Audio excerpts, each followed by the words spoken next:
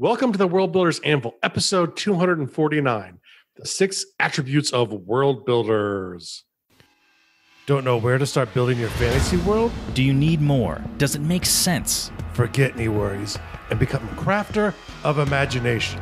This is the place where we will prime your mind. Now, it's time to heat up the forge. Break out the mithril ingots and hammer. Welcome to the World Builders Anvil. I'm Jeffrey W. Ingram. And I'm Michael Miller. Let's sup from the muck of Java and build. Welcome back. As always, I'm Michael Miller. What? You still have a concussion? Huh? Oh, wait. No, I'm Jeffrey Ingram. That's right. And unconcussed. W. Ingram. That's right. Don't forget my W, sir. W. And unconcussed. Don't say it that way. I used W before I even knew. You want me to say W? That's an American politics thing. That's an American politics joke, and I have nothing necessarily against him, but I don't have anything really for him either. That's kind of where I'm at too. I hated W though. W. Nothing against people who say it that way. Just not in reference to me. Okay. Do we have any house cleaning before we get into things? House cleaning. Yeah, if you want to vacuum around my house, that would be awesome. I'm not going to vacuum around your house. That's not going to happen. Why offer? No, I mean like show housekeeping stuff. You know, like shouting people out is a housekeeping item. I did just let 2 in today. I don't know their names because I don't. That's okay. I know I did shouting out like a. The last episode, you did a huge one.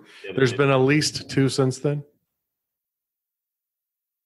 Well, if you don't know what they are, Jeff, then move on. I'm saying, I didn't know if there were any other things that needed to be addressed. Okay. No, let's get into it. If you just want to get into it, we can get into it. I just wanted to make sure we didn't miss anything before we started. That's all. I've been hyper obsessing on this, and you're trying to derail me. Screw you.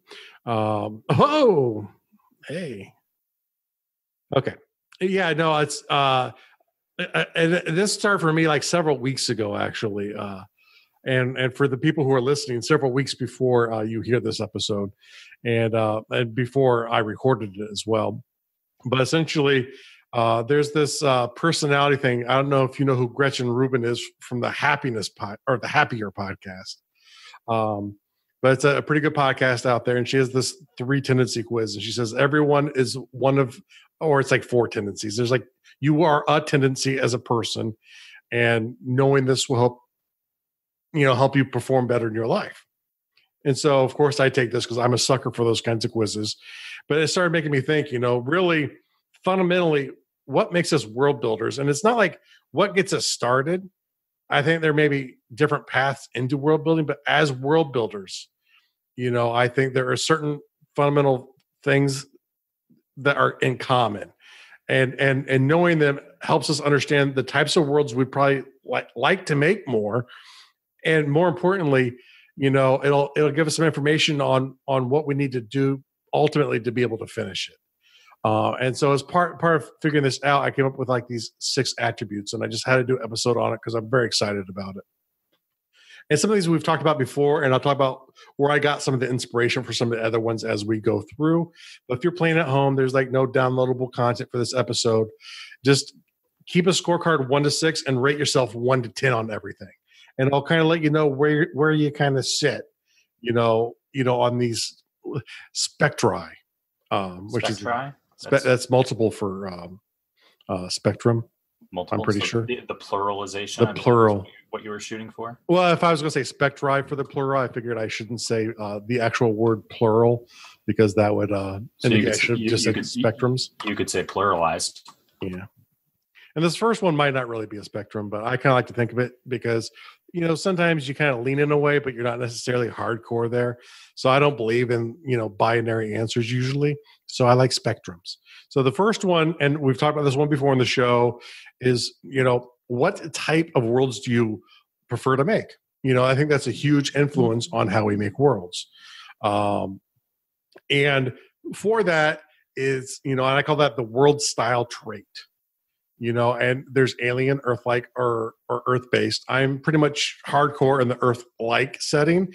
even though I definitely had world building I've done, and there are interests I have in stories, so I've started developing some Earth-based stuff. So I probably lean a little bit, a little bit towards Earth-based, but I'm definitely right near the Earth-like in the settings personally. But the idea is just personal preference. What's attracting you to world building? What type of worlds like make you go yes? There are some people who really like to try and come up with alien and unique style worlds that are completely deviated. Some people, when I think of Earth-like, it's sort of like Tolkien or Westeros, even though I guess Tolkien isn't a world, but I would say Tolkien is a world because it's not, the continents are not laid out the same.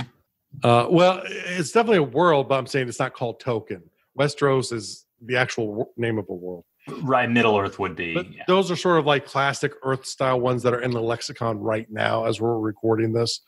But sometimes people want to try and deviate more because typically most Earth-like fiction falls into sort of medieval European fantasy. And, so you might, link a little more towards alien if you start trying to break from what not necessarily what exists, but what and then Earth-based is definitely Harry Potter. It's on Earth. There are pockets of Earth which aren't necessarily accessible to us Muggles, but there are these worlds that or these people who can sort of do things that we can't, and they can actually go areas that we can't go even as well too. So there's like pockets that you can kind of create in Earth through Earth-based, but you don't even necessarily need to be able to create pockets, or you might have a mixture of both too, which kind of puts you back towards the middle, which is like, okay, maybe there's like a plane that you can travel back and forth to. And I think Dawn did this in her books where you could sort of go to this other world, which was not like Earth, but Earth was at the center of the story.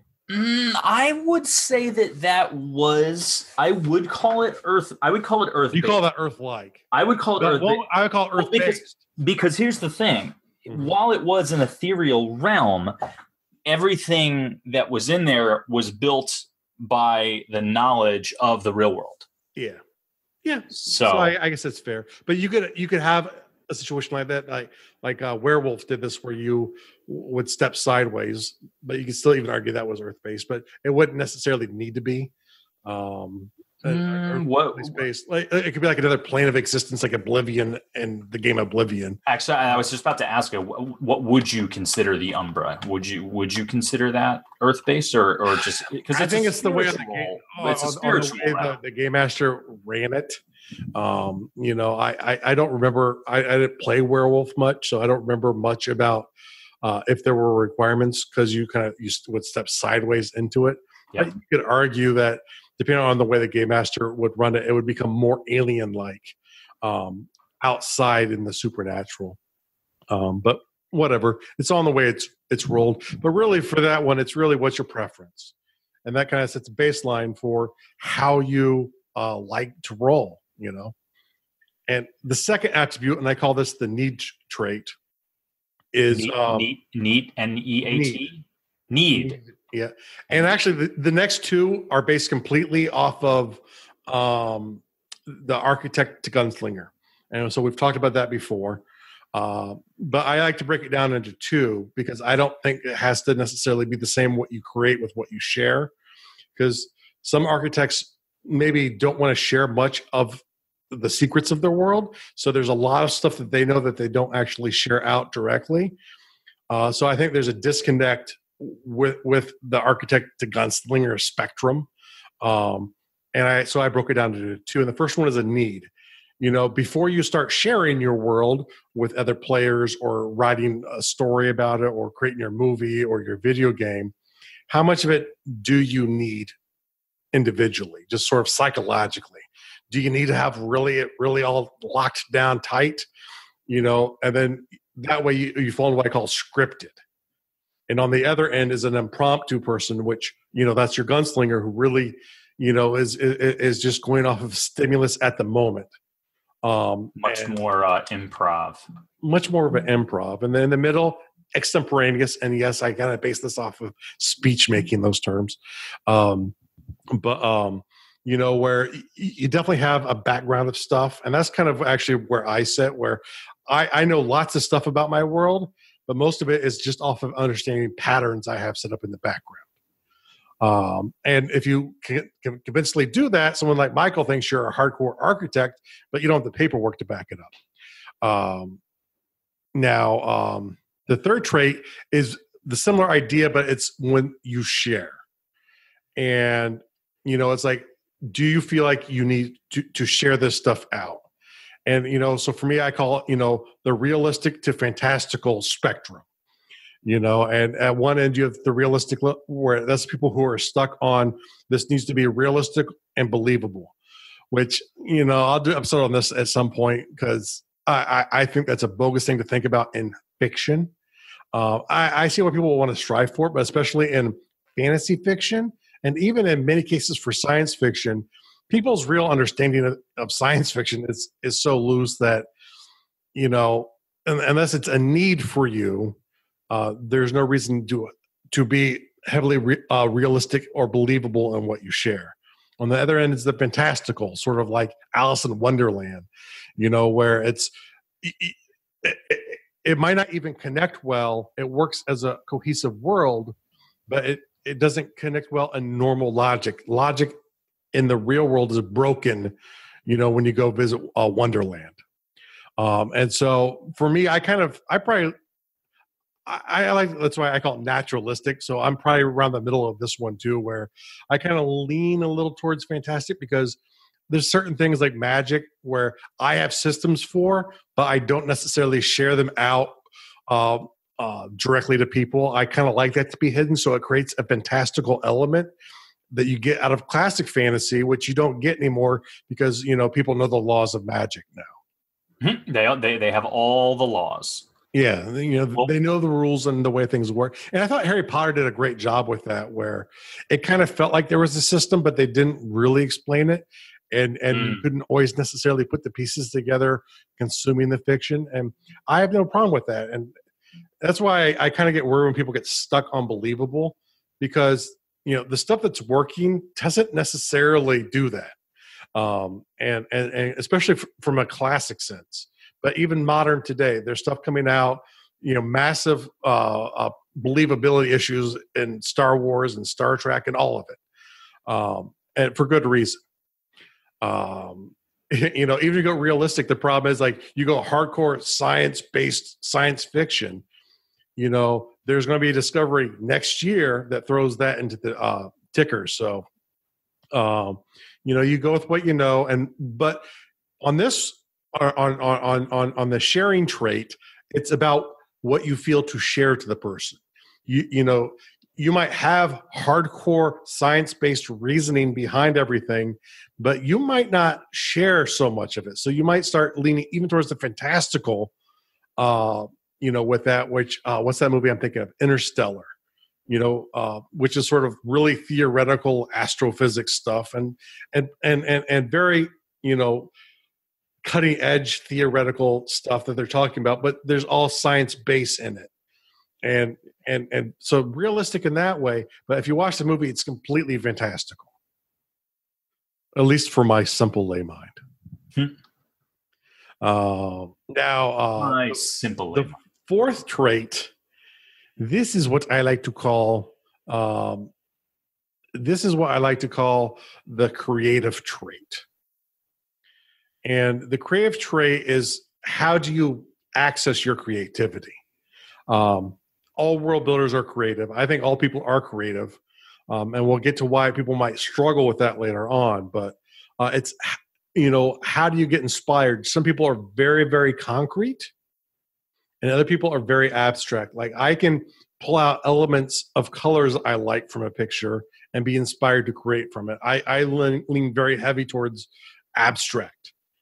Other people, it's when they're reading Middle Earth, or they're watching Star Wars, they're inspired, and their work isn't necessarily derivative, but is inspired from something concrete made up, which is kind of funny to call something made up concrete, but something that they could visualize in their mind, which got their wheels going. And so, I think it's a really important one to understand. And so sometimes when I consider stuff inspiration, other people might not see it because I see inspiration differently than other people do. I can derive inspiration differently. And really in all things, it's sort of what catches your eye ultimately. So for whether you're abstract or concrete. The fifth trait is, I have no idea how to pronounce this word. I probably should have looked it up before. It is the phallus, which is a Greek word that talks about center. And and it looks like I put the wrong thing. Yeah. It's sort of like what is the thing that you center your world building around? Which number is this? This is the fifth one. The fifth one. Omphalos. Omphalos. That's how you pronounce it in English. I know it derives from the Greek, so I don't. I should have looked it up so I could have sounded smarter. I know more words by sight than by mouth, and but the idea is, it's what's the thing that really attracts you to world building, like building wise. There are some people who are like, it's the characters or it's the cultures. Those people I would call, I love my youngest child. There's like one thing that they really latch on, and the other things they get to, but they don't necessarily go into at the same level that they would the thing that they really love. And on the other end of that spectrum is how could you ask me to pick? I love all of my children the same. And this is exactly where I'm getting this idea from, right? Because in a way, asking this question is saying, pick the thing that you love the most. And some people really, it's like, I love geography, I love cultures, I love people, I love everything about it I love. And I kind of lean probably a little bit more that way, even though sort of cultures and characters are both kind of, maybe I lean a little bit more towards them. For me, it's characters and stories. Mm-hmm. Yeah. And you, I'd say, are definitely, I love my youngest, because you love stories that have characters. And I think for you, maybe characters even more than stories. You love the stories. It's a 50-50. It depends. 50-50? Yeah, because I would. So not quite all the way to that end, but closer to the I love my youngest child end, where I'm probably closer to the other end of that side. Actually, the more you say that, I think I do have to agree that I like characters more, because I will read a good character through a book that's not great if the character's great. Mm-hmm. If something really attracts you to the character, yeah. Yeah, because and just the way I've seen you develop your characters, which you do use story to do with as well. You like to write out stuff. You love characters, whether it's for your stuff or in someone's game world or whatever. If you're making up a character, you don't BS. If you ever need help making characters, Michael's a great person to talk to, because he really it is a passion of his. Absolutely. As long as good stories too. Well, the thing is, to make a good character, you have to make a good story, at least for the character. Yeah. Mm-hmm. Yeah. The rest of the story is, that's got nothing to do with it. But the creation of that character has to be a decent story. I've watched shows that are really good. If I can't get into the characters, I'm done. And the one I'm thinking of, and I'm pregnant. What is it? It's I think 6 Feet Under. It was like this acclaimed show, and everyone's like, you have to watch this. It's a wonderful show. I really could not get into any of the characters, and I was done. And maybe it was as great of a show as everyone said. Construction-wise, it was made very well from what I saw. But you might not be alone, because I know that I wanted to get into that show. Yeah, that's how I was too. I'm like, I've heard how good this is, and it's available on the current streaming service I'm using. Mm-hmm. Yeah. It's the exact same thing for me, but I never really got crazy into it. We watched a little bit of it and then got away from it. Mm-hmm. Yeah. The next trait I like to go into is the inner child trait, and this is so important to know. And I think this is probably the most important trait that people don't think about when they start world building, because typically as you age, you definitely get more away from it than you did, unless you're lucky enough to keep that going, which some people might. But most people, because of work and life, I don't have time. I'll do it tomorrow. I'll do it next month. I'll do it next year. And then it's been 10 years and you go, oh crap, I need to start doing this stuff again. And which is very much how I was. And for a while I was definitely at that side of the spectrum, which I call the principal. I love it, but you know what? It's time to be a grown-up, do grown-up things. Yep. And I think, as a world builder, you might not be this way in your entire life, but remember, these are how you are towards world building. So for me, for a while I was there, and I've kind of pushed back a little bit into the middle, which I like to call the wishful youth. Like, I wish I could get back to where I was. And definitely, I don't know for world building, but in general, Mike's kind of like a lost child. Michael. And except for his name. Because a child will say and come out with anything and go with it like it's just the way it is, because it's the way it is in their reality. And so that's why children are so much better at playing. This is why if you could get all the world building done when you're a child, you would have the best world ever, because you're not afraid to go with what you think is right. As you learn to become an adult, sometimes you learn from positive and negative reinforcement how to act, and that's what makes you an adult. But the problem is it makes it harder for you to be truly creative. So I think a lot of times when people are struggling with, I don't know how to be creative, I don't know if I could do this anymore, it's because they're in the principal phase. And they're afraid of what the way people might react to them because of the way people reacted to them at some point in the past. And, I think I don't know if we need to necessarily become lost children again, but we need to push back that way to be able to find the creativity to be able to truly unleash the potential of our mind. Because once you start filtering out suggestions to yourself subconsciously, you're going to find a lot harder to come up with what you consider compelling reasons when you world build, unless you end up just sort of templating off of what someone else has done. And then you're going to do that and you're going to look at your world and go, oh, this is just derivative. But is my lost child status a good thing? For world building, definitely. Sometimes when you're at parties telling people what you think, maybe not. And that's why I definitely know. Yeah, I've definitely been in that. I've definitely been in that scenario. And it's because you're honest, right? And some people don't like honesty. You got a lot of negative reinforcement through your life. That's where a lot of people start telling white lies. Michael is much less likely to tell someone a white lie than anyone else I know. I'm likely to tell white lies. I'm not likely to tell big ones. Are you just saying that to me to make me feel better now? I'm saying that because there are times when it's more convenient to just make a quick stupid lie over something than hurt someone's feelings, or if you don't have time to deal with the consequences. Or if you don't have the time to deal with shit about it. Yeah, exactly. Yep. So he's starting to come towards the middle a little bit. I think I'm towards the middle again in my life. Like I said, and you might not be this way in your whole life. You got to think about when you sit down with the pen and paper and you're trying to create, you start filtering. And later on, when you're going back through your world, you might take stuff out of that point. But when you're being creative, just let it spill out, kind of like a first draft of a novel, right? Let the ideas spill out, and then you mesh it together in the second draft of your world, essentially. Even though it's not quite that cut and dry, but now I want people to take all this stuff with a grain of salt.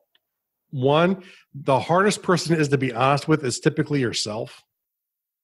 And you're also answering these questions with how you feel now, today, based off of your day.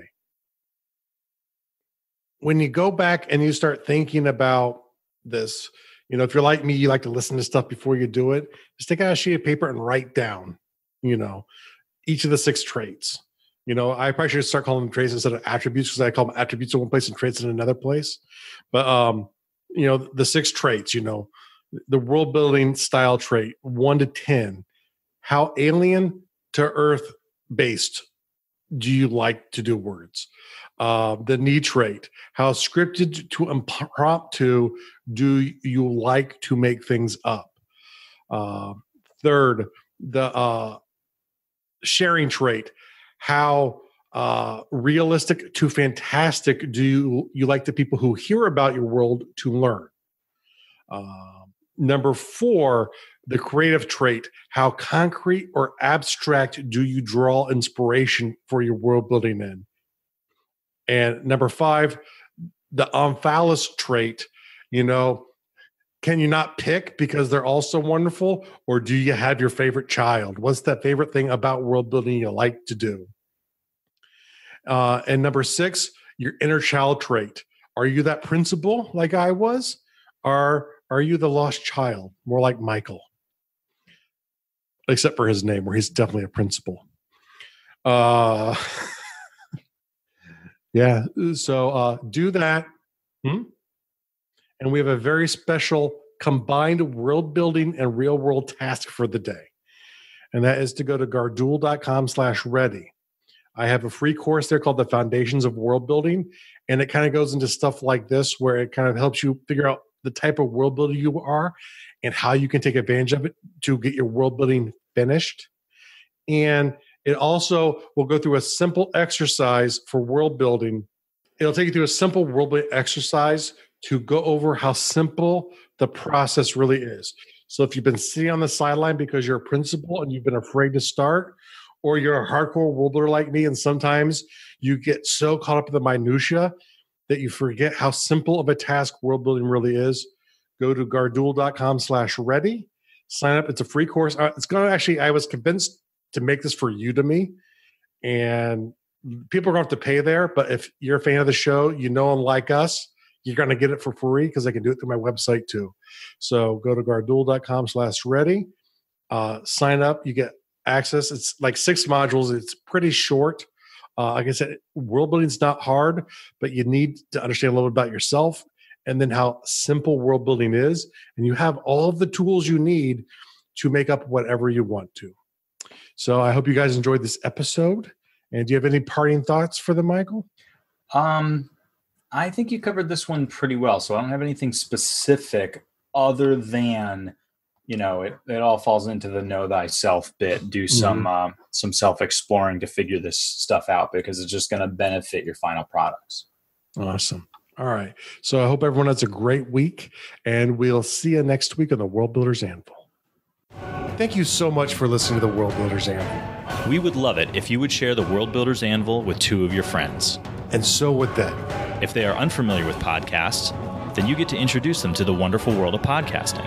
Take them to Stitcher or iTunes, or best of all, just send them to our website, www.gardool.com. That's GARDUL.com. Now strike while the myth rules hot.